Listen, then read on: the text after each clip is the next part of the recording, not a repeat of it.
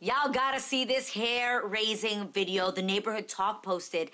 It's of a woman being asked to take off her hat by TSA in the airport, but she clearly doesn't want to because, guys, her wig is sewn into her hat, which, guys, we've seen this so many times. We've seen them sewed onto headbands and so many other things. While to some people this was hysterical, I'm low-key traumatized for her. TSA obviously is insisting in the video, and when she finally removed it, she was left exposed with nothing but her wig cap on. And while some people thought, obviously, the video was funny, others said TSA was dead wrong for this. I am one of the people saying they were wrong. Ladies, what do you think about this security situation? I am devastated for her. That's so embarrassing, but we all know you have to take off your hat going through security, though. Do you know what I mean? Everybody knows that. Your shoes, your socks. I just feel like it was a woman. Do you think that maybe she could have been like, sis, if my wig stuck to the hat, like, could you just rub your hand under there? Could you feel? Because they can do other things, you know what I mean, to make sure it's safe. Yeah. I think obviously one, like Garcelle said, we really do have to recognize that, yes, they do make you take your hat off. But I have actually seen videos where they make the women take their wig off, and I think that that is absolutely not okay. Oh, I don't play them games. No, I think they just want to embarrass you. They know who's a terrorist and who's not a terrorist. I was at the Vancouver airport, and I had pins in my hair, and they were like, can you take the pins out? And I was like, no, use your wand. Like, send me back into that machine that spins around. Like, no, figure it out. And then they were like, hi, fancy. And I'm like, so you know who I am, and you're putting me through this. And they usually just feel on the top. Anyway, they could just feel, and I'm with you, Jeannie. It's like, just feel on the top. It's like, you know, I mean, but don't embarrass her.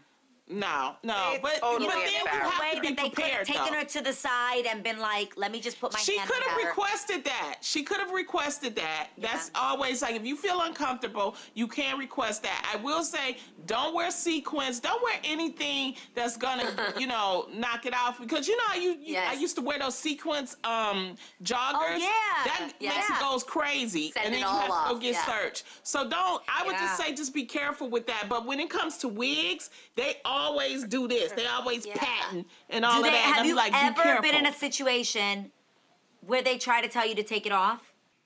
Yeah, they've had, and then you know I was like, no, I'm not gonna take it off. You gotta push back. Oh. She's right. You gotta push back, and sometimes you gotta find a person who might relate with what. Like it might be a woman. Mama Mai does the craziest thing at every TSA. She always packs food. Like she's staying here now and she makes different foods from sauces to like all these frozen goods. She freezes them, and then when she goes, every time they stop her, she always tries to look for an ethnic woman. And every time, I promise you guys, I've seen it, they let her go. She looks for an ethnic woman and she tells them, this is my soup, or this is something I'm making for my child, and they always kind of scan it. They have other devices. You just got to make them go use the time to go get it, and they'll let you go. So try to get somebody who maybe can relate with you, empathize with you. And which is why we need diverse TSA agents. Don't sew your hat on, because technically you are supposed to take off your hat. So they weren't wrong, but it's just, you know, they don't understand what we go through. Loni, I heard you got some very exciting event taking place tonight, so tell us all about it.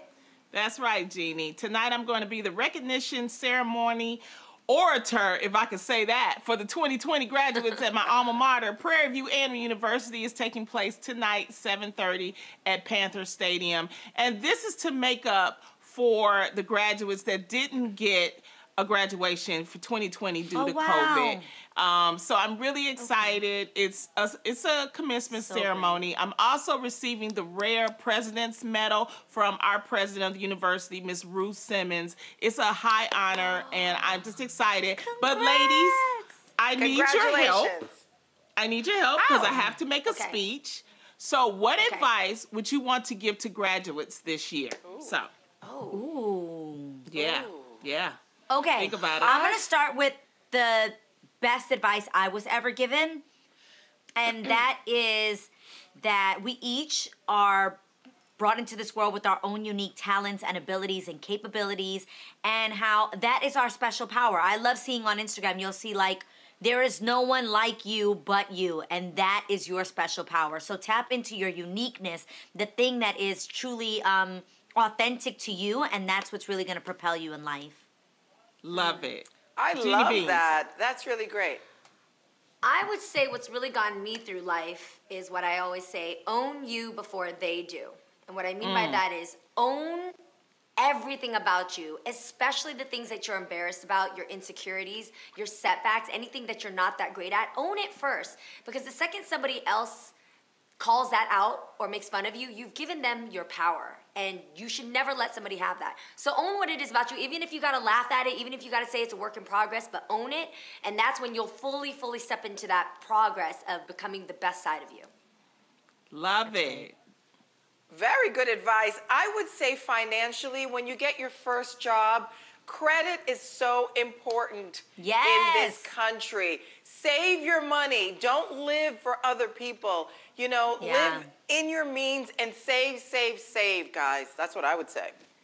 Oh my goodness, that. You ladies, you've written the speech for me, okay? I appreciate it. I'm going to use a little bit of everything. My whole theme is going to be about survival. I think all of the graduates have survived through a pandemic, so I want them to know that they're very, very special. So check me out tonight. Thank you, ladies, for your help.